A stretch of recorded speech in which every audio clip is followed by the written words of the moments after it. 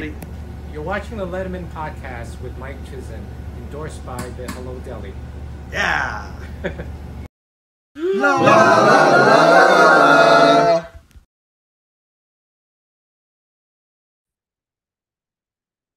Welcome once again to the Letterman Podcast. As always, my name is Mike Chisholm. As always, I'm excited to be here. And today we start our anniversary week. So from this episode to the next Friday episode and everything in between, we're talking about the anniversary of the Letterman Podcast. It's been a year.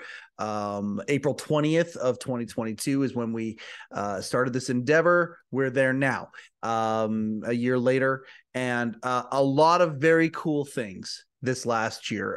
You'd think that I would be the type of guy that comes out and does a retrospective episode like I did in episode 30. And maybe we will, but that's not what we have on that'll be a bonus episode if we do, because we've got a whole bunch of stuff in the can. Today starts anniversary week.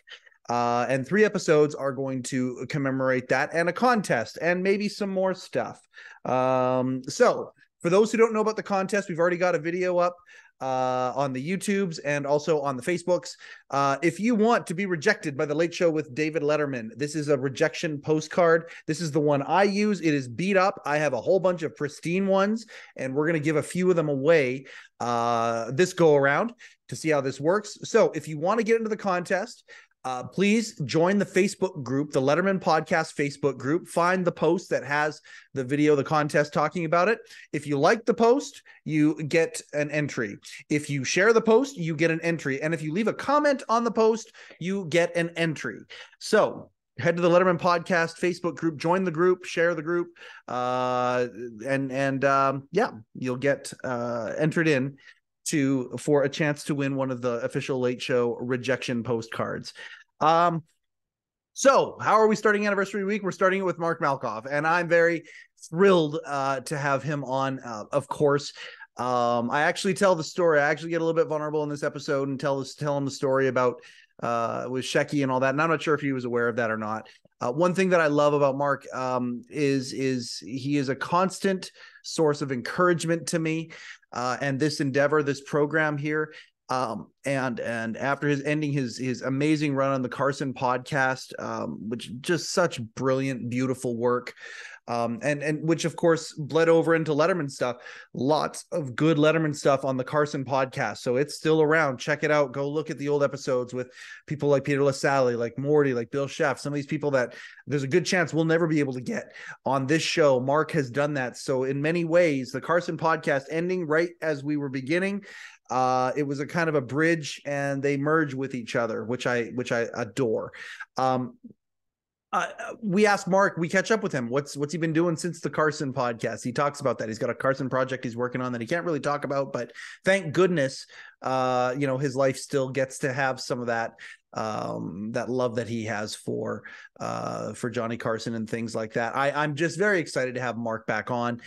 You know what? I think I can probably cut the intro short here.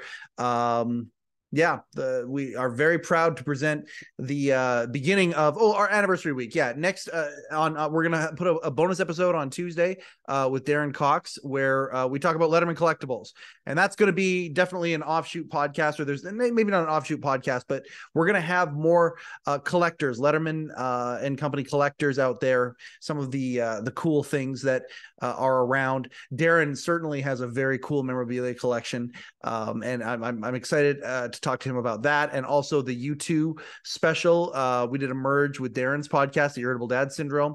We did a kind of a mashup episode, and so I'm going to include Darren's stuff that he and I did with the collector stuff, and then I'm going to put on the extra 20 minutes or so of us talking about the Dave U2 special. So and then that's going to culminate next Friday, 1 week today, with a very special episode. I'm not going to disclose who the guest is, but it's a good guest, a great guest. They're all great guests. This one here is one that we talk about the top 5 in the top 5. So very excited about that. And I'm not going to say anything else. Very, very excited to present on our anniversary week. The Letterman Podcast is proud to present the return of our boy, Mark Malkoff.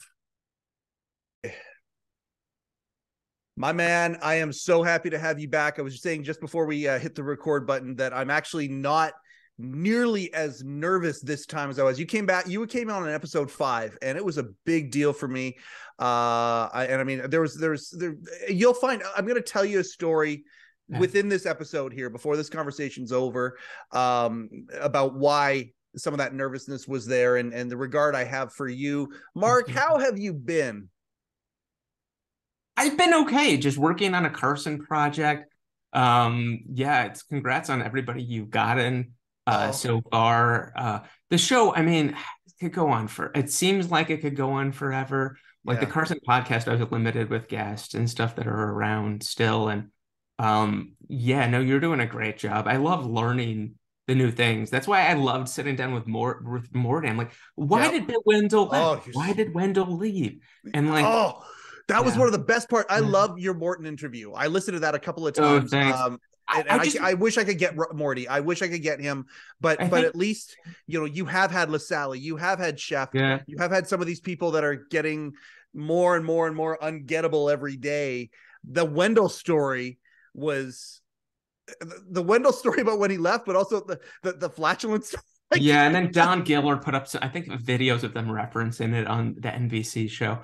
It's one of those things where I just had always the questions, and it's just a forum. It's just a place where to get my questions answered. Yep. And then it's a bonus that it's recorded and other people get to listen to it. So it definitely, when I could get some of these things answer was good, and Morty was really a fantastic guest, and I had a good time with him. He and I do chat, and I've actually mentioned this on the show. He and I do chat. It's kind of like he plays me like a cat with a rubber mouse a little bit, like, and it's fun.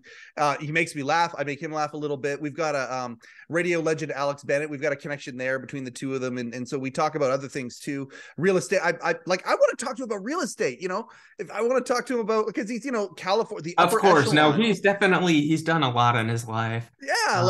Yeah, he's a fascinating guy, Morty is. And I'm glad him. And then I got 2 episodes I never aired with Rick Scheckman that I will at some point put up. So I probably have at least each one was an hour and a half, I think, with Shecky, because I did one, but it just sucks so bad that he passed away. And he was very helpful to me. We would talk on the phone, as a lot of people he was really good to. And I would like to put that stuff up, but it's just when anything like that happens, especially, he was not old at all. No. It's a shock and it's a blow, but I find myself fortunate. I've gotten to talk to these people. Hal Gurney, I just was sitting there in his home, and I'm like, I can't believe that I'm here. Yes. I can't, just because it's one of those things. He was with Jack Parr. Absolutely. He's been directing forever. And then I remember when he retired, when he left and Jerry Foley came in, and that was a long time ago. So just the fact that I was able to sit down and he was receptive for me, that meant a lot. I really enjoyed that. Okay, so you're talking about Shecky here. I might as well just bring it up now. I'm going to ask you the question. So did you interview Rick just once, and it was just really, really, really long, and you cut that into one episode? Is that how that worked, or did you talk to him? Okay, yeah. No, that was just one episode, and then we talked all this other, and there are a lot of people that I interview that they're like, I want to tell you something, but it's private. I don't want it in the episode. It's shocking. Sometimes it'll be when we're done filming. It's normally when we're done recording. They're like, can I tell you something? I'm like, tell me whatever you want. And they start just, everything starts coming out that they don't feel, and rightfully so for in some cases that should be on there. And definitely. Rick was one of those people, but there's certain people also, and I'm not going to mention, there's somebody else, somebody Letterman related, that would just be dropping these things that I was like, I can't believe you're saying this on the podcast. And they're like, well, you're not going to put this in the podcast, or you'll edit this part out. I'm like, yes, I will. I will. I'll protect you. Sure. But Rick was one of those people that would do that. I think think that's the difference a little bit between what we're doing here and Carson Podcast, because with the Carson Podcast, you know, we're so many years removed, and we're talking about people who had passed away and things like that. So some of those stories can be loosened up a little bit more. We're now with Letterman folk, the balance is wanting to make sure that, you know, we're unabashedly wanting. One of the things Rick loved about what we're doing here is that we want to keep it positive. Scandal and gossip can go live, you know, kind of somewhere else. We're going to focus on the anecdotes, the funny stories. You know, if it made TV, it's fair game, but we're going to be as respectful as possible, even if we're talking about things that might be potential, you know, landmines. I mean, that was my philosophy. That's yours. It's one of those things where it's like, to me personally, when I have somebody on, it's their episode, and we'll talk about whatever they want to. Yep. If they want to say things and they want to keep it in and they're comfortable with it, I'll put it, unless it, like, I really think it's going to hurt the guest or really another person, and I'll just make a judgment call. But a lot of times they're like, no, keep that in, when something I wouldn't necessarily put it in. And it wasn't nothing scandalous, but they're definitely certain. And then there's certain guests, rarely that will ask to listen beforehand and make some edit notes. And they're like, I misspoke here. Like, normally it's like, everything's great. You did a great job with the edit and making me look good and stuff like that. But I try to be respectful. And you do the same thing. It's one of those things. You give them a safe space. Yep. And if something goes somewhere, like I almost anything I feel like I could ask, if it was respectable in some way. I mean, there definitely are a lot of things I didn't actually feel like I could, but there were certain things that I thought might be a difficult conversation, but I was able to phrase it in a way and ask it in a polite way where people were normally very receptive, how I broached the subject and how I was with that. And I know you do the same. So. Yeah, well, the respect, you use that word respect, and that's what it was. You know, and it is like I know you and I are cut from the same cloth in the sense that we respect these people totally. The last thing we would ever want to do is for a little bit of short-term gotcha type, you know, to screw up anything else or other people, to screw it up for them just to get a little. Like when Dreesen was on, and how great of a guy is Tom Dreesen? Like, he's wonderful. I was having a really tough time in my life a bunch of years ago, just down in the dumps with everything. And I was in LA, and he took me out.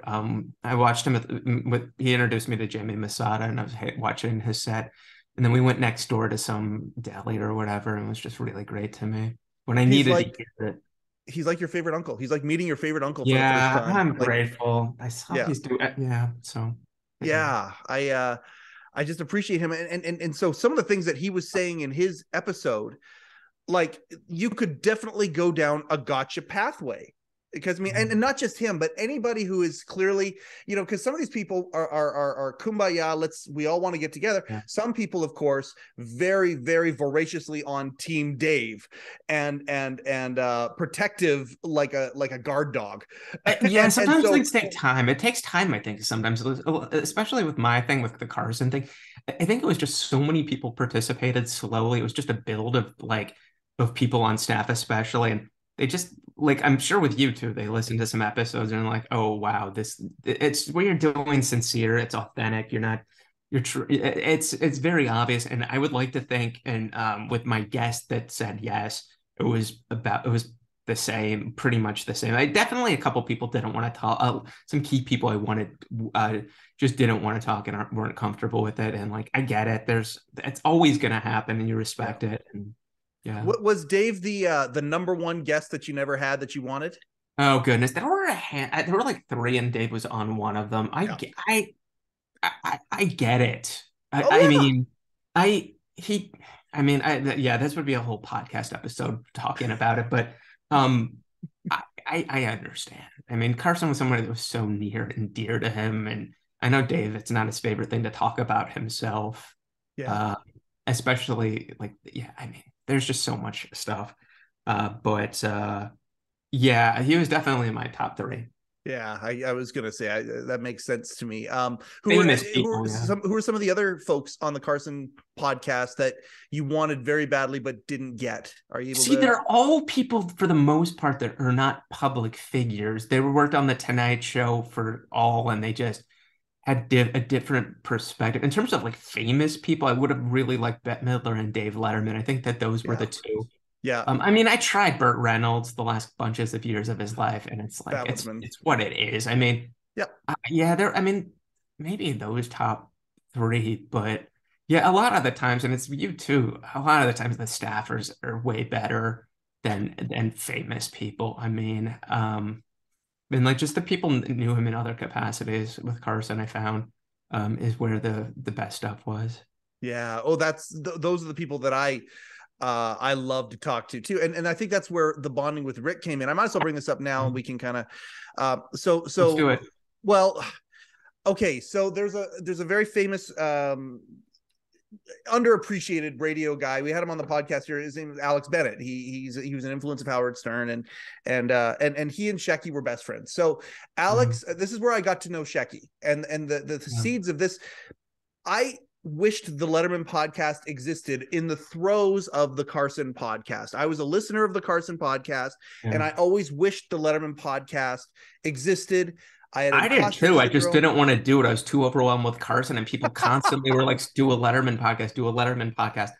And I'm just like, I don't have it in. So I am barely staying afloat, getting this thing out every week, Carson thing. Yep. I'm like, I can't do it. And, but I definitely thought about it and stuff. So I'm so glad you're doing it. It just like, it would have been something that I just would have loved, especially in my like my 20s. And I don't want to date myself, but like in 30s and stuff, because it's just like this just stuff wasn't attainable, like the information and just people. I mean, obviously he was still doing the show at the time. Yeah, but you were in the throes of it at that point, I was gonna say. Yeah. But anyway, so when Shecky and I started to get to know each other a little bit, one of the things that he did to kind of, I think, vet me to make sure that I wasn't, well, as Alex says, I wasn't loony. that's what Alex Bennett says. So Alex Bennett does a panel show every week. He started it during COVID, and he's still got Gabnet. Shout out to Alex Bennett. You're awesome.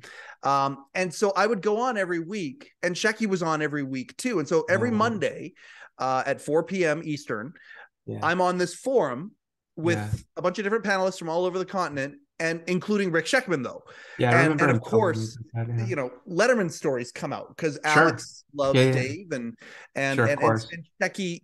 You couldn't talk to Shecky without hearing an amazing story about old Hollywood, or in my case, as we got to be friends, comic books, or just these, because he had a brain. People talk about Don Giller's encyclopedia brain. Rick Scheckman, same deal. He was an encyclopedia. Yeah, and he definitely.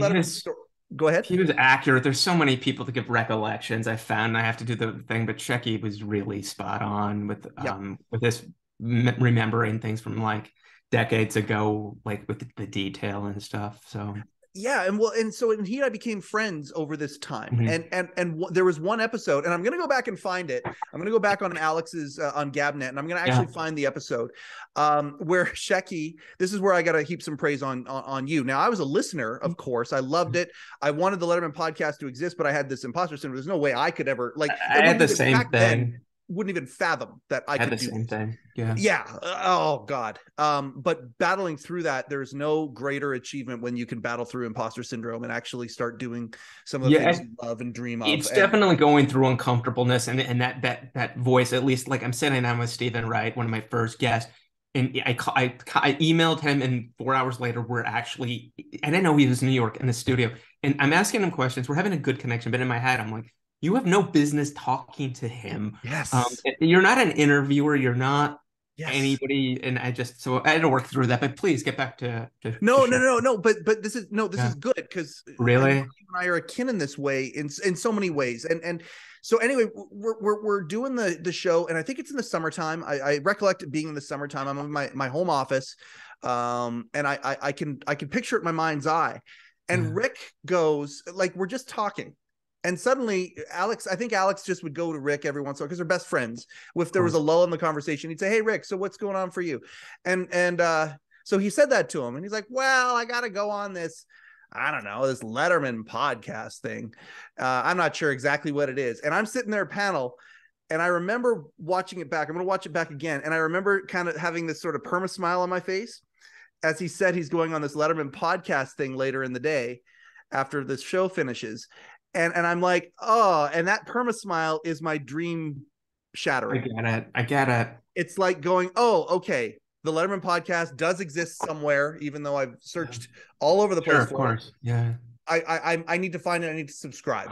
And so I even said to Rick, what show is this? Like, I think I said, you just described my dream job. And Rick's like, oh, I don't know. It's some sort of whatever. And anyway, and it's like, okay. And I'm like, all right, well, okay. And we finished the show and all this stuff. And a few hours later, it might have even been the next morning, he messages me, because we talked a lot. And he messages me and he says, oh, by the way, it wasn't a Letterman podcast. I was on Malkoff's Carson podcast. Yeah. And immediately my mind went, okay, stupid. You now know what it feels like to have this idea of this dream gone. And now this dream is back. What are you going to do about it? I'm glad that happened and got you going. There were a bunch of people, some well-known people within the industry that called me and were like, I'm so jealous that you did this, because I've like, or at least had thought about it and stuff. Yep. And it was timing. I didn't think it was going to succeed more than like 7 episodes and no one was going to care. I didn't think anyone would listen, certainly not the numbers and stuff. And like that all these people would go on. It's one of those things where you just never know. And I was fortunate just to jump in the water, and just like, I was uncomfortable for a long time. I mean, people were pretty, some of my listeners, they're nice, but they were definitely like, you're interrupting too much. And I was like, okay, fine. So. Oh my God. Okay. So there's a guy right now, and I'm not going to mention his name, but he works for a senator in Washington, DC. And I mean, he's a very, very, like, he's a very decorated guy when it comes to the world of professional politics, who his initial reach out to me was, I don't want to go so far as to say it's venomous, but it was certainly concerned. He was like, listen, you are this and this and this and this. I'm so frustrated. I want to listen to this episode. I want to listen to this show every week because it's of what it's about. But and he just went up, and I just started going back and forth with him, going, hey man, I'm stumbling forward. I'm just learning. Yeah. And now he and I are like buddies. I'm glad. And it's so, but I know exactly what you're talking about. Constructive criticism is it's tough sometimes to hear, but it was the best thing that happened. And I just kept absolutely like that. And and then it was really, they would just get more from the people. I mean, there's definitely times I would interject, or I really, if it was something that was like necessary, it might happen, but it was extremely rare. And getting those type of things rather than you suck exclamation point. Emails or like whatever, but it's somebody like, aren't a lot of people just that are willing in terms of like audiences and stuff just to be not good in a public forum at least in the beginning. It took me a long time, and people would be like, wow, you're so much better than you were. I'm like, I know, didn't know what I was doing, and I was like reining it in a little bit, but yeah, the constructive criticism, you can get an audience of people that are actually have good notes, and you get more than one and they're saying stuff. Like, there's one of my favorite podcasts where they just interrupt too much, and I'm just like, and it's just what it is. And like, I still enjoy it, but I'm just like, seriously, like, I don't even know if they're really aware of it, but it's just what it is. Well, for sure. And there's a learning curve, and you get used to it, and all these things. And I can say the same thing. Like, I went back and I listened. You came on episode 5 of this show. And so, and we're now shooting, I think it's episode 60. This will be the 60th one. Wow. It's one of those things where you hate listening to yourself, but you got to listen to yourself for a variety of reasons. We're like the two people where it's like, when I listen to my voice, when it sounds, I don't get freaked out, or it's not weird because of all of this. But like, I can't tell you how many people that I keep forgetting that people aren't used to that. And when I've been around them, they're like, do I really sound like that? I'm like, I know what I sound like. I wish I didn't have to, but yeah, it's very rare that people probably know what they sound like that. Yeah. And so listening to our first exchange, and I definitely there were hallmark moments where it's like, okay, I've gotten better there. Absolutely. Mark bailed me out there. Thank God. And so it's fun. The progression is fun. And having, guests on a second, third, fourth time, which is what we want to do. I mean, we want to keep going. I want to have O'Donnell on. I think there could be endless people. I mean, Yeah, I mean, just the fact that you have the NBC and CBS, and that people are like, so many of the people are still around. I Yep. mean, um, yeah, I think it's great. And just how many people that it didn't even go on Dave's show necessarily revere him and want to talk about him, and just like Neil Brennan, who's a really funny comic. Yes. Oh God, I'd love He to interview him. How awesome was Blocks? Was Letterman's appearance on his Yeah, yeah, podcast? yeah. It was one of those things though that I remember, like the final CBS show, that Neil Brennan was tweeted that he was just crying through the montage, and like that I could totally, when he said that, I'm like I get it. Yep. He's one of those people that didn't. I don't think he went on the show. Perhaps he did. I don't think he did on the CBS show. No, he might have been in Chappelle's Entourage one night or something like that, or Yeah. something. But yeah, I don't think he performed. But it's one of those things, just to talk to somebody who's a really really unique comic voice and stuff, that's been really successful, and be able to talk about like Judd Apatow never went on NBC. He went on CBS, I think, once, but still, I mean, you could do a whole podcast about Apatow talking about Dave. And oh, he's on my dream list. Oh, so I've got a bunch of different dream lists, and one of the categories is celebrities who have either been on the show or are attached to the show. Like a dream moment, I would love to have Sandler on here and have him play his Letterman song. I would love that. Like that. Yeah, would you be never know. It's good. I always say it's good to think big. You never know, and think in Apatow, like years. Apatow would be Apatow would be amazing, because you know of his history of how he would do exactly what you and I have done is he would just go and approach these people like as a quote unquote, you know, unknown, and talk to them about things, and they would open up and talk about all these things, and then he ended up working with some of them, and it's the story is unbelievable hearing those tapes. But he's definitely one of those people, like Neil Brennan, like so many of us, that are just like Norm Macdonald. I mean, I think you probably know this. I mean, I was fortunate; I got to meet him a bunch of times, and we texted like the last year, like near like maybe a year or two before we died. We would text how much he revered Dave. He told me, he's like, you go on Conan and I just wing it, but you go on Dave, and you know, it's like, it's Letterman. You have to prepare, and like, he had so much respect for him. There's just certain people.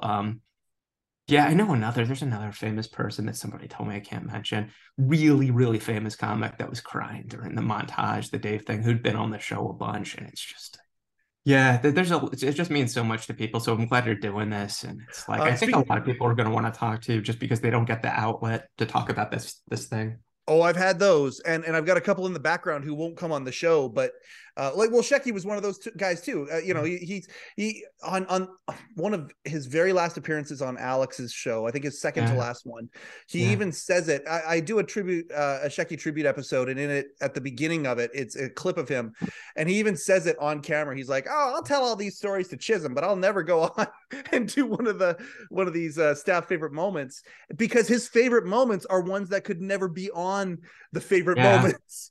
They couldn't do it." He opened up to me on a bunch of things that I just couldn't put out, that he didn't want put out. And it was a very different era when they were doing the NBC show. But yeah, so he was never a guest with you? No, and it was funny. I had one. Can't believe that. So the day before, this is weird. I was one of the last people to talk to him, and the reason was he was about to go on a cruise, so I had Jeff Martin and Jerry Mulligan on at the same time, and one of the way that I knew that I would get Shecky, and this is true, if he would have, you know, if he'd still be around, eventually I would have had him on the show. But the way I would have had him on the show is not as a guest. I was going to have him be a Zoom bomber, you know, having two people that he loved. And then suddenly, oh, hey, look, everybody, it's Rick Scheckman, and Scheck shows up, and then they could all just have some fun reuniting or whatever. And I actually 20 minutes. So he was hospitalized on the Wednesday.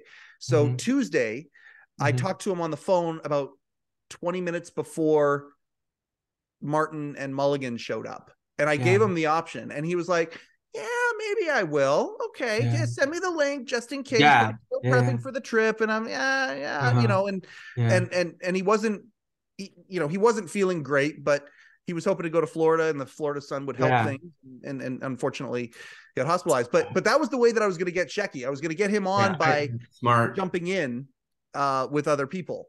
I see. I did my Carson podcast was like 7 years in or something like that, and so many Dave people had talked. And he had listened to my podcast. Yeah. I didn't know he was a regular listener. When anybody in the industry, and I hear from people, I'm just like, really? I'm like, that's so nice. It's a huge compliment. So I think maybe that's how I was able to get him and stuff. But I mean, I'm just glad you got to know the guy. I was privileged. I mean, I met him when I worked at the show. He gave me a dub of was it Christmas with the Lettermans? No, that was later. He did give me a Christmas with the Lettermans, which was one of my favorite episodes. I wanted Dave's last show, which this is back pre-YouTube and stuff. Oh yeah. I got the June 25th, 93, and then I got Christmas with the Lettermans, and Christmas with the Lettermans, Too Tired to Do the Show. Those are two of my favorite episodes on NBC and stuff. So I mean, he was great, and it was just fun talking to somebody that like could speak my language and like answer questions and stuff. Like he was there like talking about the Universal Amphitheater when they did like the anniversary stuff, and that's like one of my favorite clips, which they ended on the last on NBC with Dave riding out on the horse and stuff. And that's one of my favorite moments too. Yeah. Well, and I think I even said, Alex said, well, why won't you ever do one of those segment things? And I kind of piped in, because Shecky knows where all the bodies are buried. He was, he knows all the stuff. Yeah. And it is a different era and all these things. But that's one of the things I love about Shecky is you ask him, what was, if you had a secret to your longevity, or why was it, why did you make no ripples there? I stayed in my lane. Like, he didn't want to take credit for things. He didn't want to, but like, he's the guy that told Dave that Bill Hicks passed. Like Alex, I didn't. So Bill Hicks, when he passed, Alex Bennett, who's at that point in San Francisco. Okay. So sorry, I'll go back. Bill Hicks gets cut from the show. The next day, he's on Alex Bennett's radio show. Yeah. The next day. Okay. So fast forward 8 months or whatever it is. Alex calls up Rick and says, hey, did you hear about Bill Hicks? And Rick goes, oh, what did he do now? And, he passed. Oh my God. And Rick's the guy that went and told Dave and Morty about it. But Rick never broadcast that stuff. Sure. He wasn't the guy that would, I was the guy who, that's glory for things. I mean, that whole thing thing was so hard because Dave was like number one, and he was just being really careful with the show and stuff, and like wanted to stay number one. And it was nice that he had his mom on and they showed it, and totally you look at it a decade and a half later or whatever, and it's like Dave, I think, even said like, why didn't we broadcast this? I mean, but yeah, that's interesting with Shecky. He kept everything, I think. Like the show he had. I mean, I have a first script I can show you from like late night. The first act from February '82. The first, and I know Shecky had one as well. And like, he had one signed. He had one signed by Dave, and I think maybe Dave and Meryl. Wow. I have only right now is Hal Gurney signed it for me. I had Hal sign it. Only Hal. But I'm saying if like I ran into or like something and it was appropriate, it'd be fun to get some of the other peeps to put their name on it if they're okay with it. But that to me was like one of my favorite things. And I got it from, I guess I can say his name, a gentleman by the name of Bill Shortridge. Bill Shortridge was on NBC, and he shout out to Bill. He's a member of our the Letterman Podcast community. Shout out to Bill. Oh, good. Yeah, Bill. I was just so excited to be able to get that, and Bill was really cool. And just the fact that he got to be there for those years. Yeah. Hey, do you have it with you? Do you have it right beside you? I do. I have a few things. It's like I've been working really hard on some projects and stuff, and I have too much stuff. I've gotten rid of a lot. I actually gave Don Giller a lot of my stuff that I like scripts like this of late night or late show I gave. I have some still, but I gave a bunch to Don. But yeah, this is the first one. Wow. This was show number 1. It says We're Looking Better, late night. How one man, one vision. Yeah, it was one of those things where, you just never. Who knew? I'm just glad that I was able to get this. Absolutely. Hal Look Gurney. at that. Hal Gurney signed, I think, my CBS. I had the first episode ever from CBS too. I don't have it here. I think I might have I was like money problems and might have sold it on eBay or something a couple years ago. But he signed it, Hal Gurtner. Well, okay, so actually, this is Gurney. This is Gurney, though. Don just chimed in. Christmas with the Lettermans was the very first Hal Gurtner. So that was the first time Hal Gurtner ever did that. And for those who know, every once in a while in the cast, they would call director Hal Gurney. They would call him Hal Gurtner. It's great. I really love talking to him. I don't know I think it made the episode of some of his stuff. This is something that Don has never seen before. So I'm like, that is bizarre. This is when I worked at the show when they gave us for the holidays, they gave us the pant jackets. My year was like it was like yellow and blue. It was like, I don't want to date myself, but I will. It was like 98. Yep. That December, and they gave us a worldwide pants coin. Oh, that's awesome. And I will tell you what it says. So like says the Late Show, Everybody Loves Raymond, the Late Show, and then it's a flag and a heart with the Roman numeral 5. Because I guess it was Dave's 5th season. And then this is just a worldwide pants incorporated thing. So that is fantastic. Yeah, really Don, for Don, I'm like, wow. So I got that. That was a long time ago. I gave Don a lot of stuff, but like I have like somebody, I was able to get like a contact sheet of Dave from NBC doing stuff. And it's like, this is just him with a golf like putting and stuff, probably for something they were going to do on the mailbag. So, and I have one with him and Paul as well, framed from the late night show. So I really do I do like that. I don't know if I have anything else on me. Like I definitely have like rundown from NBC, I have rundowns from CBS. I had one rundown that I remembered that Dave had his heart issues and Ginny Garofalo guest hosted, and I got Bob Odenkirk before he was really famous, and David Cross, because I was such a big Mr. Show fan. And the Airlock afterwards signed it for me. They were nice that I could be there for backstage for some of that. I don't think I ever asked, but they were like, but yeah, they were nice for that. And Zach Galifianakis' network television debut, which really catapulted him. I was there for that. But my point is I have all this stuff. I probably have a stack of this many CBS tickets from when I worked there, like that were left over. Because you said people would send them back. People would, they were just there. So I have a lot of those. I have the holiday party invite somewhere, which I think was like, it was either the last or second to last that Dave actually went to the holiday party. Yep. I believe so.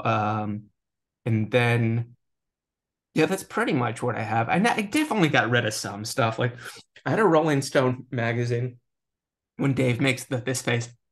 Yeah. NBC. Yep. Well, like, and I'm not faulting this person for it, but like when I'd go to the NBC show, there'd be somebody that worked for Dave who would be like, does anyone want, if somebody has something signed, you want Dave to sign this afterwards? And I was like, oh my goodness, that'd be amazing. And then afterwards, this person would come back, the Dave signed after show, come back and hand it. And it was like, my instinct is like, I don't think this is Dave's signature. And it wasn't. I got rid of it. I get it.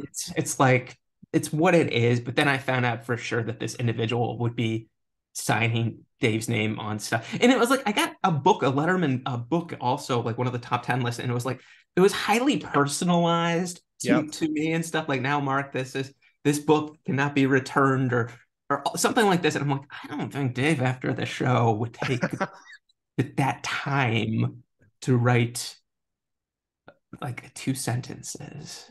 Well, and Zinnemann, I mean, that's how Zinnemann opens his book. He had this canned ham for years and years and years that he thought was signed by Dave. The staff after the show gives it to the staffer. The staffer goes to get it signed. It comes back, and I mean, actually, that was one of the first things that Shecky did. I've got something else I'm going to show you. Dawn just sent something, but so there's my my picture, but now I've got two of them signed. Wow. To Mike, nice to see David Letterman, and the other one is to Mike, my best friend, David Letterman. Shecky immediately, that got signed in California a few months ago, or just under a year ago. So Shecky immediately messaged the right people to say, hey, did Dave actually sign that, or did what's her name sign it? And she wasn't there. She doesn't work for him anymore. Okay. So this is okay. Anyway, I'm just talking about the NBC. He did it at CBS. The person that would sign the stuff at NBC was there for CBS for a lot of the gotcha. It was there. It's what it is. The person, by the way, was very nice to me when I worked there. That's a curling rock from Nagano. Wow. Don just sent me that. That's very, very cool. And that's either on his desktop or somebody else's. I assume it's his. Yeah. Let me see if I have something. Hold on. I'll be right back. Let me see. Yeah, no problem. So we just had Darren Cox on. I don't know if it's going to air before or after this episode airs, but we did an entire collectibles for public, but he worked for a CBS affiliate, and so he's got these CBS catalogs and all these other things. What were you looking for? I was looking for a photo I had with Dave that he signed that was really fun. But I can't find it. It's probably the inscription was fun. I mean, I thought it was. I don't really want to say what it said, but I'll tell you afterwards. But okay. It's PG for sure. It's nothing, but it was like kind of embarrassing what he wrote, I thought at the time. It's for me. But no, it was one of those things. I got it and I was like, oh, this is so cool. And then before I worked there, and then Biff had saw it then and was like, oh my goodness, you got this? And I'm like, Biff, you work with the guy. And it was one of those things. I think, is it Art Kelly's like, I never got a photo with him. I worked on the show. I saw him every day. Exactly. And it was like the employees, people don't realize the staffers that even worked there would have loved the chance to do that. And so many of them, some did, some absolutely did, but a lot of them just didn't have the opportunity or just didn't feel that they could, but they wanted to. So Don just sent Late Show 1000 watch as well. Wow. That's kind of fun. There's some fun stuff that they would put out. I'll tell you one of my favorite things. My jackets are probably like my most coveted, the things that I love the most. But I'll tell you, this thing here, I love that book. That book is the Late Show 20. Like that is I'll like if I'm in a sad mood or a bad mood or whatever, I flip through that for 10 minutes and suddenly it's super rare. I love that. It's made with, it's like my wife cooks. It's made with love. Like you could tell the care that was taken in that book. We talked to, did you ever talk to George Schweitzer? I know who he is, but no. So we had him on the show, and he and I talked about the thing I loved about CBS is how much they cared about, no matter what was going on, how much they cared about Dave. I mean, it was beyond. I mean, it was something that I don't know why I didn't realize and stuff. And the fact that so many of the people would tell me that were there, they were just there for Dave out of loyalty. And it doesn't help. It helps also getting the vacation time, paid vacation, and health insurance. But like the loyalty to that guy and the love for that guy, there's no way I don't think he could process that or ever understand that or probably even know it while it was going on. I appreciated that very, very, very much. Like they had his back to the point where he could still be, if he wanted to still be doing that show, he could still be doing that show. Like he was a legend. They knew they had a legend. They had a legend. Every episode that he did was another episode longer that the lineage would last into the broadcasting history, which still is very they care about that. They care about the history and of that network. And I do appreciate that so much about CBS. You've had Meryl on, right?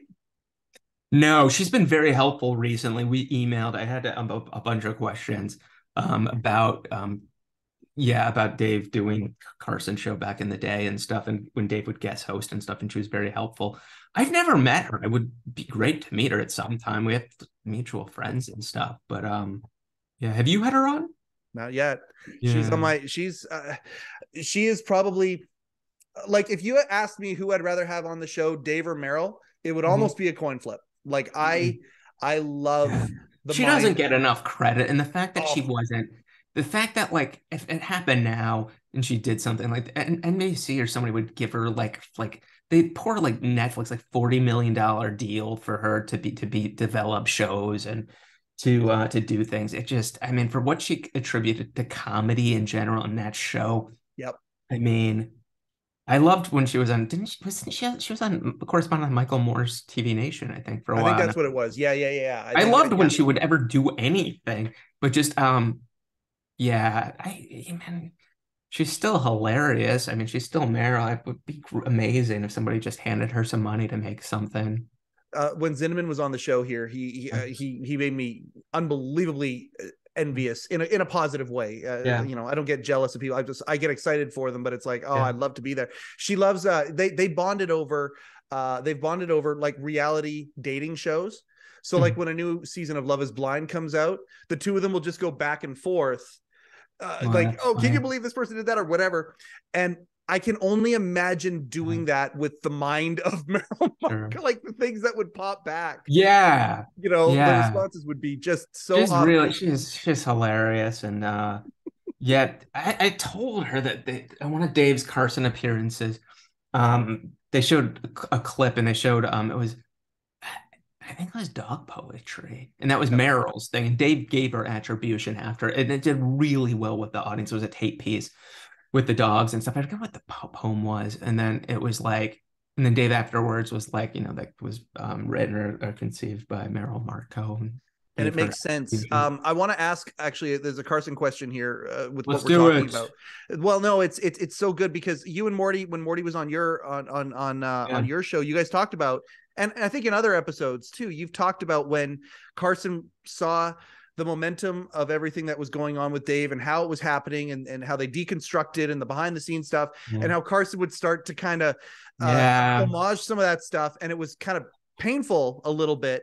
But most of it was not good. Right. But there's one that was amazing because it had to do with Dave. And it was when Dave's truck shows up. Dave's truck shows up, and then after that, then the Wapner stuff and that was amazing television. Exactly. I mean, very Letterman, but it was also Carson. Like it was a good way for Carson to do what Dave was doing. And Dave, I mean, I no one is going to know for sure except Dave, but I from people I talked on the tension of the word there, Dave had no clue.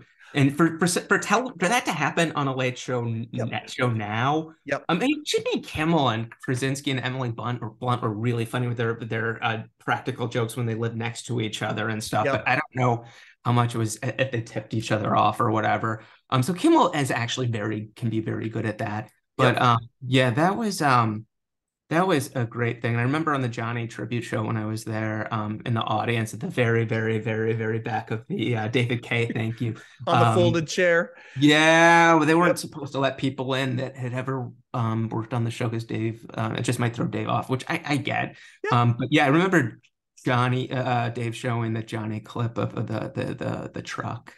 Yeah. And the fact that like that story, like that in itself, that episode and then the Wapner thing after and all of these things that happened. Oh, it was wonderful. The truck itself. Here's the Meryl thing I want to go back to for a second. Sure. One of the things that Meryl loved to do to Dave was surprise him. And as much as he hated the surprise, he didn't like surprises on air normally. It wasn't knock that shit off, right? But she loved that, and what a genius, of course, because is there anybody on the planet that responds better off the cuff to whatever is thrown at him?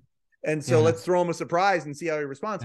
And so I wanted to know if that moment of the truck, you kind of half answered that question already. Was it a surprise? And did Meryl have anything to do with that? Like, because even on Late Show, you know, you think about Lyle the intern or some of these other spontaneous moments with Tony or whatever that seemed like they were surprising Dave, even though they weren't. But did Meryl tell you that she was involved in it?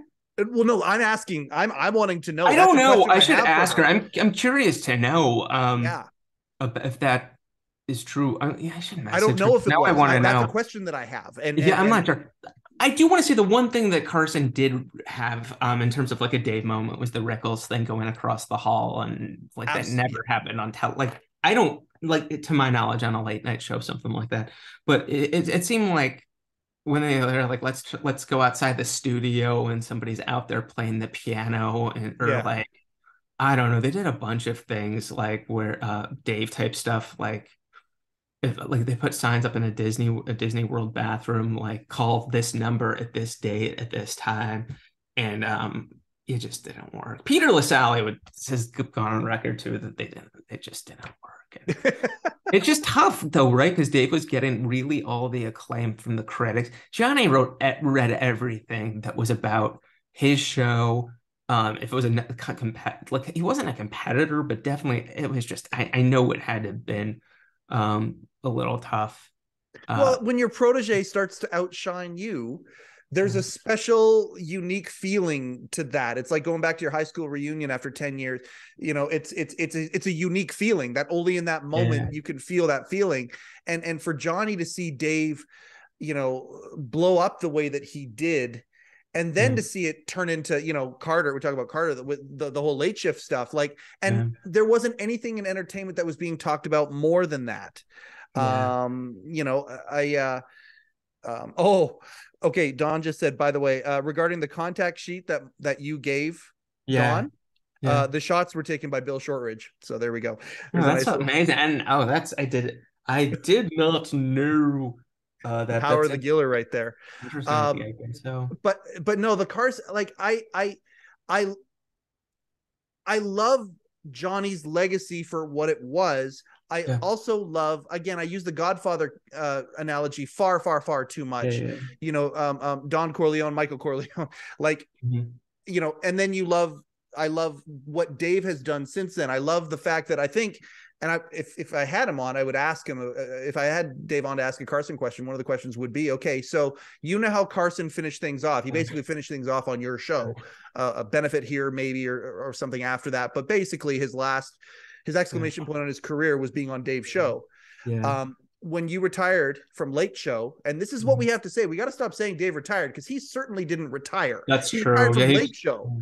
He went the exact opposite way that Carson went. It's true. He kept going and is still relevant to this day. And I want to know if he saw Carson's last years, and we hear about the last time on the boat and all this kind of stuff. I want to know if he saw that was what Johnny did and said, no, I don't want that. So I'm intentionally not going to do that. I thought I read something that Dave said something similar to that just Johnny, it took something out of him just not being, you know, doing stuff and active, and he could see that. I could be off on that. Now, there's so many questions that I'd have for that guy, but that's an excellent question. I mean, Johnny loved Dave. Dave was loyal to the end. Yes. With him. I mean, I think I mentioned this to you maybe the last time or not, but I've mentioned it. Like Tom Snyder was not thrilled. I think he was on the CBS show, the Late Late Show, talking about that he wasn't thrilled that Johnny Carson and would have all of those years never said, stay tuned for Tom Snyder up next.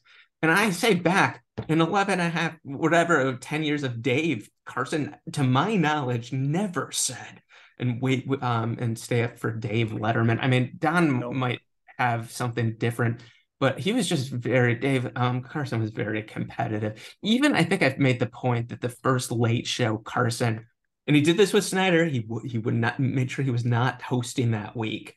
There'd be guest hosts, and I mean that less people are going to be tuning in. It's what it is, but There's another era that doesn't get talked about enough, and I don't know who the perfect person to talk about this with. I know I'm certainly, if I ever have a chance to talk to Morty, I'm certainly going to ask him about it. But there was a time where Jay Leno was David Letterman's lead-in, and I think about the uncomfort, the level of either discomfort or apathy or whatever you want to call it, that there was a time, and we don't talk about it. It's not even in Late Shift and War for Late Night, which I think are the two, most complete, records of this. it's kind of almost glossed over, where there was a time, I don't know, it was 9 months or 10 months, however long it was something that was I guess Leno took over May 25th, I believe, 92. And then Dave didn't leave until then, the June a year later, 25th, 93. Yeah. Yeah, there was some time. I've heard conflicting things, that they were still on good terms at that point. I have no idea. But yeah, they definitely, I don't know how much communication they had. Dave had a contract, and he had no other at that point concrete. He never even like went out to see like who would be interested, and finished up really, really strong on that show. But yeah, that's true. They were on back to back for and literally Jay would be like, stay tuned for it. But that was also during the time where they've basically stricken that period of the Tonight Show from the record, because it was during the Kushnick times, yeah, right? And so it was before the new beginning of the show and all of that. So, because as Jay, they've talked about this. Bill certainly talked about it in his book, but we're going to basically restart the show from this point once Helen left, and they basically looked at it like, and it was a new era. And so. Yeah, I talked to I don't want to mention who, but I talked to somebody that was related to Leno's show, about their first year, and I was just like, I can't, like, because somebody was saying about how Conan, just his show wasn't great the first 10 months, and I'm like, yeah, it was your show. It was not. It did not have its voice. I'm like, look at the first Leno's Tonight Show. The Economist at the end of the show. I mean, the show was just not there. Yes, Jay was doing, I think, did the first 2 weeks live, which is very cool, and just that didn't happen much. But it took him a long time. They didn't find the voice until he went to 8H. He did the week in New York, and I was there. I saw it with my own eyes, and then they went back and Studio 3, and then just 8H'd it with a lot of the setup, and that's when they succeeded wildly. They had way more time than whatever Conan was given. It wasn't even close. Oh, 100%. And that was always in 2010, when the second late shift happened, that was always, the vocal minority idea was that, and I mean, I don't even think Conan stood up for himself the way that he could have. I love the letter that he wrote. It was amazing. That was basically the end. That was like the end. I mean, him writing that letter and everybody like, are you sure you want to do this? And also just the fact, like, I know Johnny Carson, I've read some of his contracts. The real estate was like, the show must start at 11:30. Carson, when he, and even in the NBC years, when he got more clout, not NBC, but in New York, in like 60s, would like, this football game is going to go over my show. I'm not doing the show. My contract says it has to be from 11:30 till 1 o'clock. And if not, I'm not going to do the show. And just the fact that was overlooked with Conan's contract. Apparently, that's what I think. Yeah, that's what it said in that book. Yeah, you get the Tonight Show. We'll run it whenever we want to run it. And he's like, well, crap. Yeah, exactly. Yeah, it was definitely, I think Bob Morton might have been one of the ones, like, you didn't get that in the contract.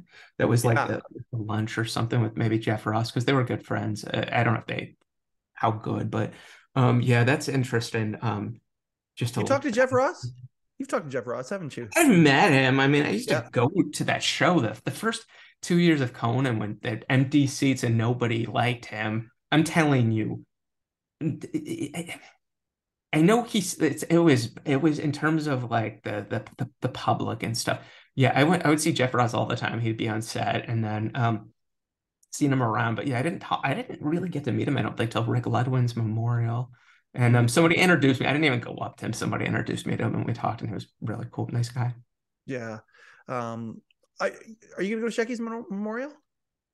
I haven't been invited. I know Don Giller said that they're doing something. I mean, I have no idea. It's one of those things, like, that was really, like, Nick Bernstein, who worked under Rick, invited me to the memorial, and I was like, oh wow, that's so nice of you to do that. But I certainly never expect anything, and I haven't been invited, and that's fine. I mean, I don't. Yeah, it's one of those. I think I'm going to fly out for it. So I hope. Good. I hope there are so many people that he was friends with, that he touched, and it's like, yeah, you knew him way more than I did. We would talk on the phone and stuff, and all these orbits, right? Like, but when Leonard Maltin comes out and says something about like, yeah, they were close. Yeah, they're friends. It's just what it is. But that's great that they're doing something. As I think that they should. So. No, anyway, I didn't mean to railroad back, but Rick Ludwig, you were at Rick Ludwig's memorial. Like, there's a guy who seems to be like, because he had so many sides pulling at him in so many directions, still universally, I mean, exceptions of course, but universally loved in so many ways. He is. I mean, he was conflicted with a bunch of decisions, and there's like when NBC said we're going to go with this thing with Conan gets 4 more years and then Jay's going to leave, Rick went with it, and I know Jay wasn't happy about it and was upset, and I know that Dave with Ludwig was not thrilled about him and everything. Rick would always tell me, he's like, first of all, and I've heard Warren Littlefield basically say the same thing. I might have said this before, is like, they will always say, they will not say that Dave's show, they will not say that Jay's show was better or funnier. They will just say it was the right show to get, we got the ratings. That's it. And that's how Rick was. But Rick did say, though, that I love Dave's show on NBC, and just no one's funnier. But there's definitely things that, I mean, Leno is clearly within Helen politicking, going to the NBC affiliates and just doing everything. And there were definitely some things that Dave didn't do, and I get it. I totally get it. And I kind of, I think that's cool that Dave wouldn't do that. But like, I think that's probably that probably did hurt him in the end. And Rick was very much like that. Some of his stuff, like I don't know, some of the stuff that he would make fun with the network and stuff would maybe rub people a little bit. But Rick, there wasn't one thing that Rick never said. Never said that Dave wasn't a genius and stuff. Like, everybody over there recognized Dave, the talent, and just that what that show was. But if you're a business person and it's numbers and stuff, Leno, that was his goal, to be number one, and he succeeded wildly. He did. By the way, like, and you've worked with him way more, obviously. But my conversation with Bill Carter is one of the most important conversations I've ever had from a personal standpoint. I loved it. I loved just being able to hang with him. Like, I was just so happy that I was able to just hang with Bill and then throw out a couple of the things that have been percolating in my head for years and years and years and years. One of them being what you're talking about here. I appreciate where Mr. Leno comes from when he says, okay, I was number one when I came in, I was number one when I went out, or I appreciate that that dialogue that he has. Okay, fine. But the glaring stuff that isn't being said is that there had never been a franchise that was able to take hold against the Tonight Show ever, that would even come close to being able to live, never mind even come close to compete, even come close to taking some of that ad dollar and dividing the audience and doing that sort of thing. That's never, ever happened. Yes, number one, okay, fine. But the Late Show with Stephen Colbert and the Late Show, which is going to turn into what it's going to turn into here, wouldn't exist, in the Johnny Carson era, of course. And then, you may be number one, but the fact that the fragmentation happened on your watch, and there's obviously extenuating circumstances. So talking to Bill about that was amazing. That's good. I'm glad you got to talk to him. Yeah, it's one of those things. If Dave wasn't beating Leno for the first 2 years or whatever, and the power switch there, I don't think there would be much of a thing there. And to write about, I mean, there was and stuff, but certainly not how everything went down. But I'm glad you got to talk to him. Oh man, me too. It was so great. And I want to ask you about, I want to talk about Bill in a second. Don just said something really fun here, because I've said other things like this in the past. You don't see a ton of cult stuff happening for Jay Leno. Don just said there's no Dons for Jay Leno, and that is so true. You don't have a ton of. There might be. There might be. Not that we know of. Not that we know of. Okay, yeah, fair enough. Yeah, if there is a Dons for Jay Leno, here, come on over. We'll get you both on the show, and you guys can do some. Yeah, I've never heard of that. I mean, it was just a different show, and I mean, it's what it is and stuff. But yeah, that's an interesting observation, Mr. Giller. Absolutely. Yeah. I got to ask you about can you talk about what you're working on right now? Is it the HBO thing? Is it can you talk about what? No, I'm just working on just a Carson related thing I can't talk about. You can't talk about it. Okay, fair enough. Doing lots of research and talking to people I never got to talk to as well. Good. And making lots of discoveries, and we'll see what happens. It's one of those things where it seems like, just because I'm still doing such a deep dive and stuff, like every couple of weeks or month I make a discovery that I'm just like, about Carson's Tonight Show or stuff that went on backstage. I'm like, I can't believe I didn't know this, and the public has no idea. And it's stuff that a lot of it's very pivotal to the story of the Tonight Show and him. So it's doing just talking to people that I never got to talk to that maybe are more comfortable just being on the phone and not doing a podcast episode. And just listening. This delights me. Of course, one of the questions I was going to ask, and I kind of aborted it right at the beginning because you started talking about this, is like, how if you miss it, because you're what, 7 months out now from your last episode that you've done. I don't remember, but my quality of life has shot up through the roof. I can't tell you, for 8 years, I am so grateful I got the chance. The people listen. I loved it, but it's just like, it was so hard to get guests near the end, and it was just like, we would really go over the top with making our guests look good. Like, we would take like ums and ahs a lot, and it's just like more heavy post-production than I think a lot of it. And it was just like, it just got to be so much. Yeah. And it just got to be too much, and it was taken away from everything. So I don't remember when it'll be a year. I thought it would be May or June when it would be. Yeah, it's something like that. It's coming up. I think it's been 10 months since the Spade episode or the Carvey episode came out. I do want to say Frank Santapadre at the Gilbert Godfrey podcast, same thing. We talk on the phone. He's like, oh, it's a different world. Like, it's like so just more relaxing and tranquil and stuff. I mean, I love having the conversations. Like, this is great. It's just everything else that people don't know about, nor should they. They should just enjoy the final product. But yes, they don't want to know how the sausage gets made. But at the end of the day, you'd probably miss it. I would submit that you probably would miss it a lot more if you weren't doing your current project. It sounds like your current project has gotten you to dig into what you love and what you know. Yeah, you're probably right. But I definitely thought, like, by the end of the podcast that I got all my questions answered, and I probably did at the time, but there's just so many more now questions from just digging deeper and talking to more people that there are definitely a few more people I would like to talk. I always kind of mentioned that maybe I'll do a bonus episode here and there. Maybe there are a bunch of people on my list, just maybe like 15 minutes or something.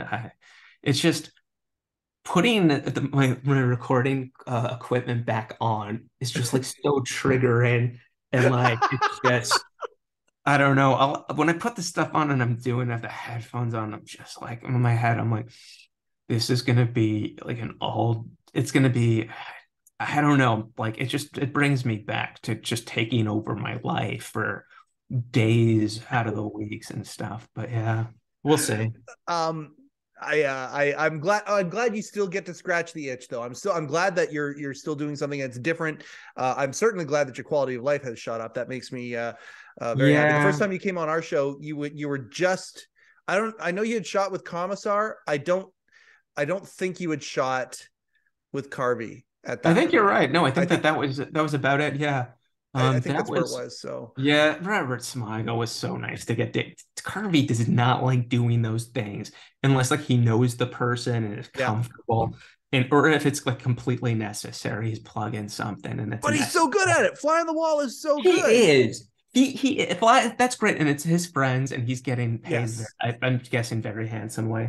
I would think so for the show and stuff, and like, but How do you get on that boat, right? How do you get on the very paid very handsomely boat? I think you go on Saturday Night Live for 6.5 whatever Yeah. years and do a Church lady. $200 million film and all that stuff. But no, it was great. But like it's like I could tell when I was talking to him, and I'm sure I would think that the guest that you talk the same way. I was asking Dana stuff. He never gets to talk about stuff that he's like, I can't. Whoa.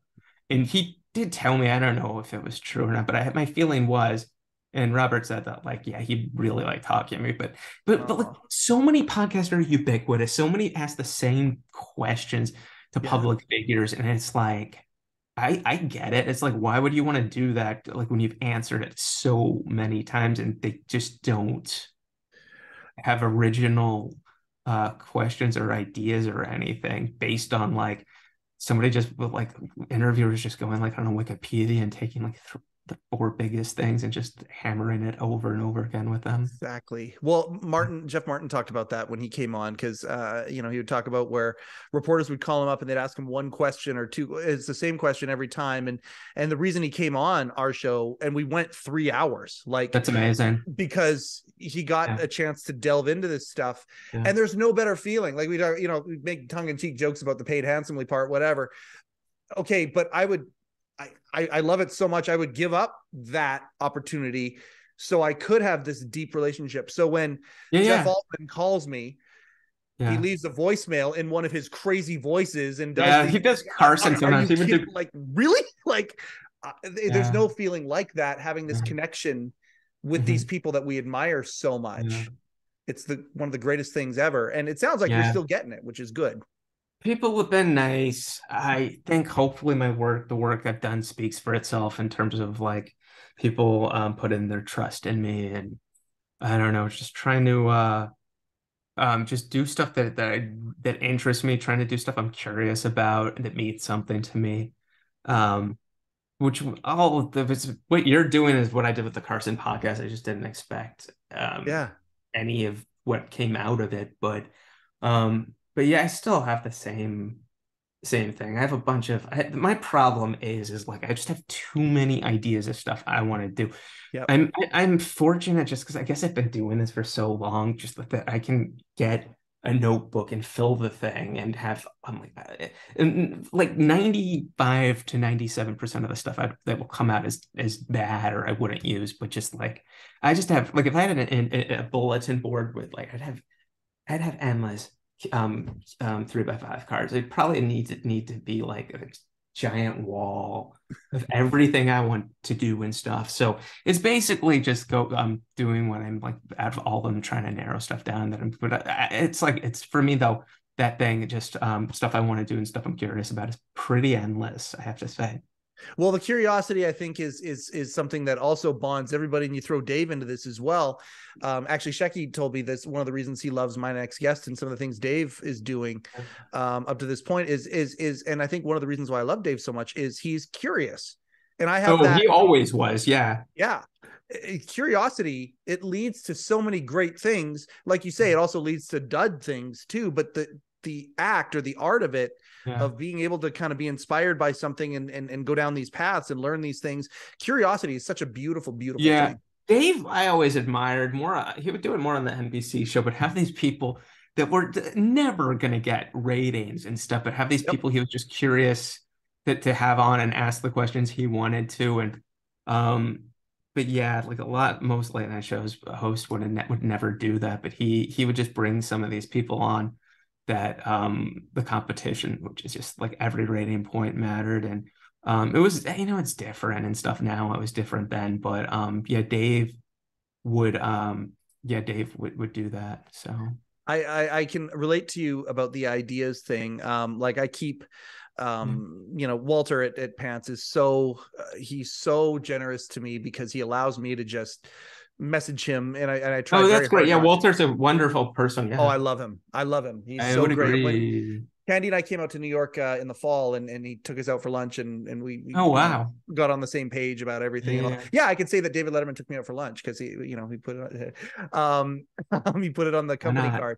But one of the things that I keep pitching him ideas about things, like I just my mind keeps going about, like, I would love to see a reunion show of some sort, like at Radio City or something like that, where even if Dave wasn't the head of the show, but it was like Sandler showing up and singing a song, or somebody coming up and doing Altman coming up doing some close-up magic or something. You know what I mean? Like, I just love the idea of a reunion show. I hear what you're saying. I mean, Dave mentioned they almost did that Beacon thing with Darlene Love, like a Christmas. Yes, exactly. They almost did that, which would have been fun. I mean, really expensive, but just the fact that they would even consider such a thing, and now that you get Netflix to pay the bill. You get Netflix to pay the bill for the production of the whole thing. They could chop it up into 3 episodes or something like that, and there you go. That's funny. That's right? So funny. Yeah, it was. Ideas. They keep coming. They just keep coming. Yeah. I have ideas for Bill Carter. Bill Carter was on, and one of the things that he said was, he goes, well, my contract with CNN expires in a few months, and then I'm just going to put my shingle out there, and I don't know what I'm going to do. And I'm like, oh my God, there's a weekly show right there. Like, you just talking about the happening. Yeah. I mean, Bill did, I don't know how many shows he did with me. He did, Carter went on the podcast a lot. At least 3 or 4 times. I think it was something like that. And just like the listeners had so many questions for him. And it was, it was really great just to pick his brain and stuff. And he definitely, in terms of like being there in the war room with all that stuff and sitting down with the power players that just would just open up, like they've never really opened up about that stuff to him. It's interesting. That's that trust that you were talking about at the beginning of the show. Bill has that in spades, to the point where, writes a book. I said this to him too, writes writes a book about it, including all of the glaring mistakes that the NBC executives made. He had so much clout and trust with these people that the next regime of NBC executives, who made even bigger mistakes, opened up just as much to him. As like, that's astounding to me. And to me, it's a throwback to what journalism should be. And what quality journalism should be, that people aren't afraid of journalists. I think so. Yeah, Bill definitely did justice to the thing, and it's one of those things where I think a lot of those people are smart and know that they're going to be written about it and want their version of what happened. Because a lot of times people have different versions of what happened, which are, I don't know.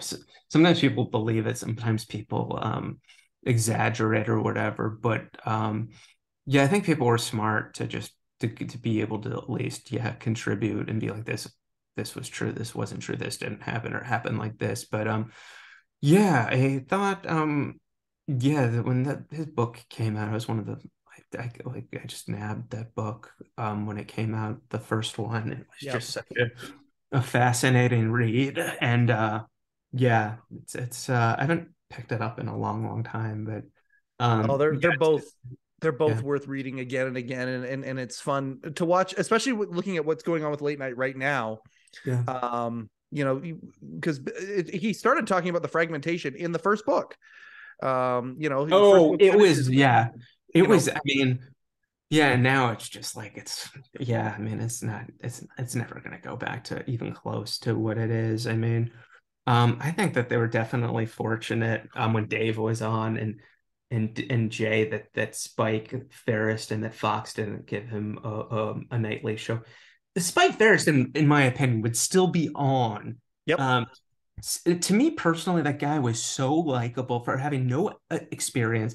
He gets on camera and he was good out of the gate. He had all these like famous people that he was friends with that could come on. It was just a really funny show. And they did it on Fox. They did a bunch of Sundays and they canceled, I don't know, 13 episodes. But he's one of those people Fox did, and it's very hard to clear all the affiliates. That I think that fragmentation, it would have been a little bit more if he was there on doing the Fox thing. And I can't say enough about that. I can't believe that nobody gave him, like, on other networks being like, we want you to host a show or try something like this. But the likability is so important, but to somebody that's out of the gate that can do that thing, the skill set, so many comedians could never even do one show and be good at that thing versus like hosting like a thing for, like, I don't know, even doing a week. Shandling, even said, Gary Shandling said when he was guest hosting for Johnny, like one of the I think it was like especially the first time he did it, he didn't realize how exhausting it was. I mean, he was said by the end when he hosted, I've heard other people just like the point where it's just all his energy, it was gone, no energy, and people, I don't think the public realizes that. And I think Spike could have done that, and I could have made that happen. But yeah, that those shows, the daily shows, are definitely what Dave went through, made it look easy, and the public had no idea going on night after night like that. Yeah, it's the hardest. It's one of the hardest jobs in show business, and very few people skill set that could actually do it. Dave was definitely. I mean, he was like Michael Jordan. Definitely. Oh, absolutely. Yeah. And shout out to Spike, by the way. I mean, Spike, okay, well, he went out and did his, he has been successful. And so he's able to go out and do the garage and the podcast. And it's very, he's doing a million things with stuff with Jerry is working on. He's fine. But his show online, like his podcast is brilliant. And it shows. Yeah, I've listened to a bunch of stuff that, like, if people, I mean, definitely he said stuff that, like, if the media would have listened, would have picked stuff up and reported and stuff. He definitely is very candid with a lot of his stuff. And I've definitely learned a lot. I definitely admire his work. And the fact that he was got to work for Dave on both shows. Yeah. He's on my list. We talked about a couple of writers already. My day today started at just after 6 a.m. my time, talking to Scott Ryan. The last days of Letterman, and I told him, so he's got a guy who he wants me to have on or thinks is a good idea that I have on here, and I think it's a great idea too. Guy who wrote monologue for Dave for a long time, and is it Gabe? Is it Gabe Abelson? No, I've had Gabe on the show. I love Gabe. Great. Gabe is such a Gabe is great. Yeah, you don't have to tell me who, but keep going. I'll tell you off. It's a faxer. It's one of the faxers. Interesting. Yeah. Can't happen today, but yeah. Yeah. So we were just going back and forth, and I said, and Scott and I are friends too, right? We were cut from the same cloth as well. I love Scott. Yeah. And so I said, oh, by the way, I'm about to have, I got to go here soon. I'm about to have Mark on. Yeah. And he just unloaded like a fire hose. Oh, I love Mark so much. He's so that's great. Very nice. The biggest spike he ever got with Last Days of Letterman was when he was on your show. So that's very nice to hear. I never expect stuff like that, but like James Commissar, who I admire so much, his persistence and what he's like gone through to get these pieces, told me on the podcast was more. He got heard from more people and more like just people talking about it than when he did like I'm not gonna say it, but did like national print, like a magazine that was like huge stuff. But he heard, and that's really nice to hear. I mean, it's I'm glad. It's definitely a labor of love for him to write that book, for Scott to write that book. I'm glad he did.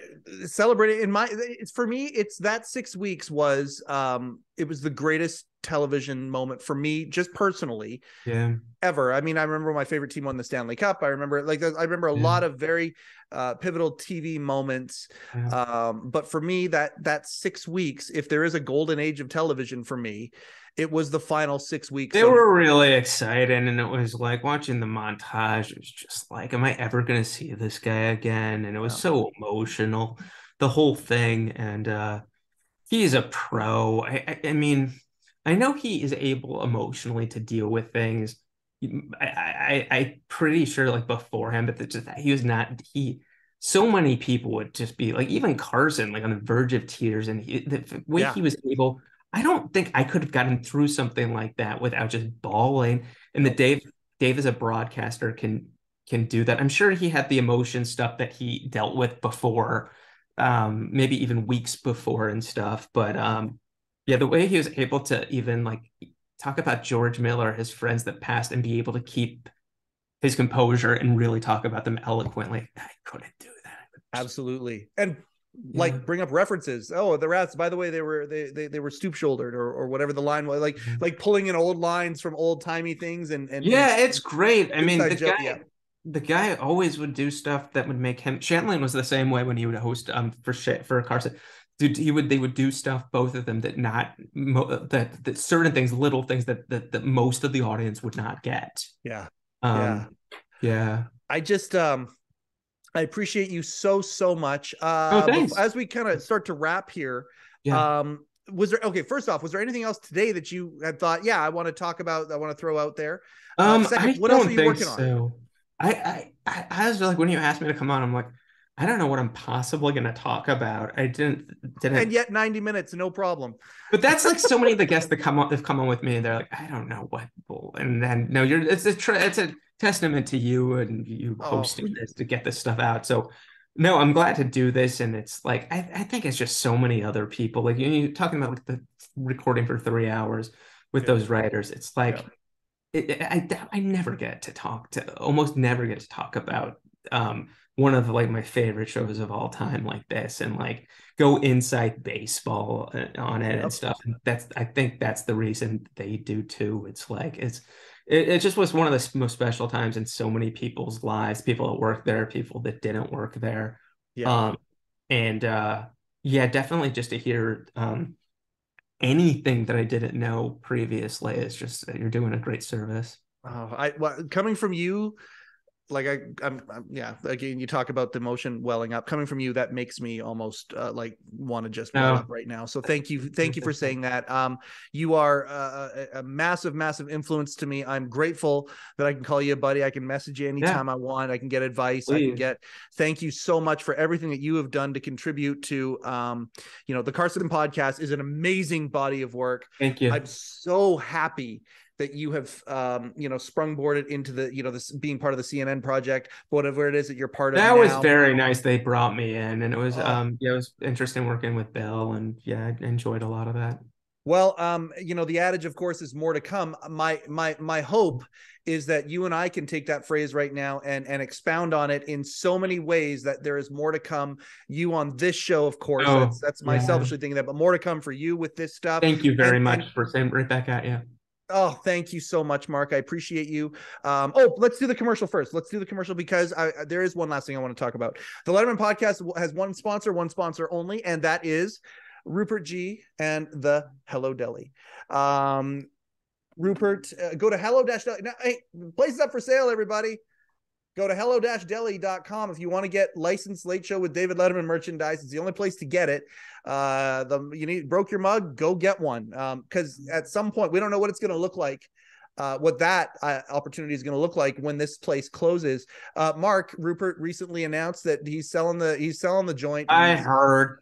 What do you think about that? What was your reaction? Nothing lasts forever, but it's like, what an amazing run, and how pivotal that guy was to the show in terms of John Beckerman's thing that he came up with the Dave feeding Rupert lines and stuff, to just making him such a staple of the show. His such a nice guy.